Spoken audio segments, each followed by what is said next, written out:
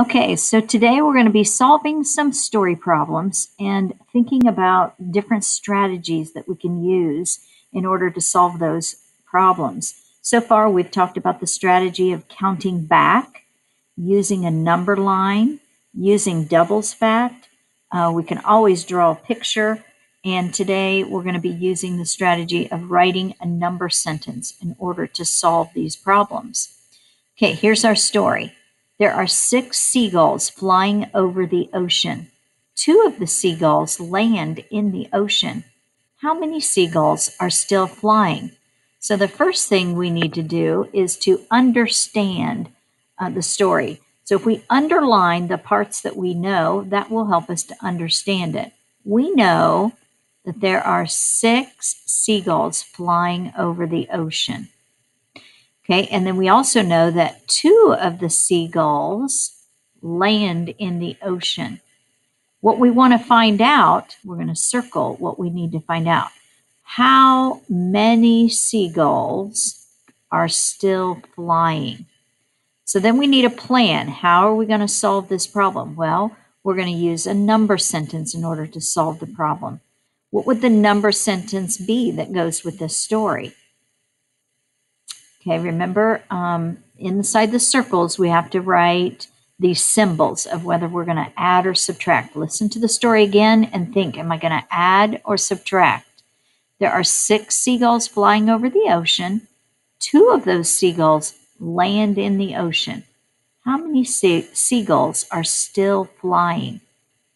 All right, I hope you were thinking subtraction, because that is, if we have 6 seagulls to start with, and 2 of them land in the ocean, they want to know how many were still flying.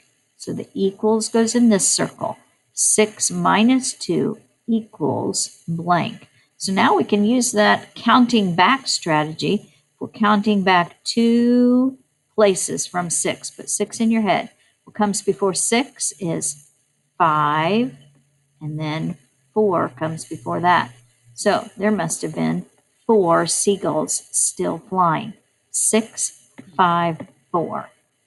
Counting back 2. Now, check. Is your answer reasonable? Explain. Well, did we subtract correctly? Is 6 minus 2 equal 4? Well, if we, thought of a related addition fact of 4 plus 2 equals 6. Yep, that's reasonable. We've got our larger number before the minus if we're subtracting. So, yep, I think we're good. All right, let's turn the page and do another one. There are 11 children building sandcastles on the beach. 3 of the children go home. How many children are still building sandcastles? First, let's underline what we know. We know that there are, let me get my pen. Here we go. There are 11 children building sandcastles. Okay. We know that 3 of the children go home. And they want us to find out how many children are still building sandcastles. Okay, so our plan, how are we going to solve this? Let's write a number sentence.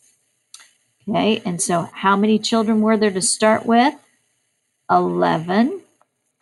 Okay, and since we are on the chapter of subtraction strategies, we are going to subtract. 11 children are building sandcastles, and 3 of the children go home. That's subtraction, isn't it? 3 of them go home. And they want to know how many are still left building sandcastles.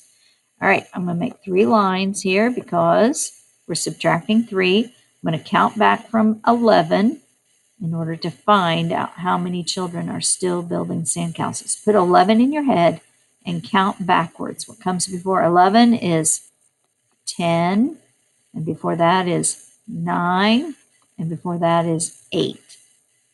11 minus 3 equals 8. 8 children were still left building sandcastles. And then check your work. Is it reasonable? Let's see, 8 plus 3 equal to 11? Let's see, count on from 8. 9, 10, 11. 3 spots. Yes, it is reasonable. Okay.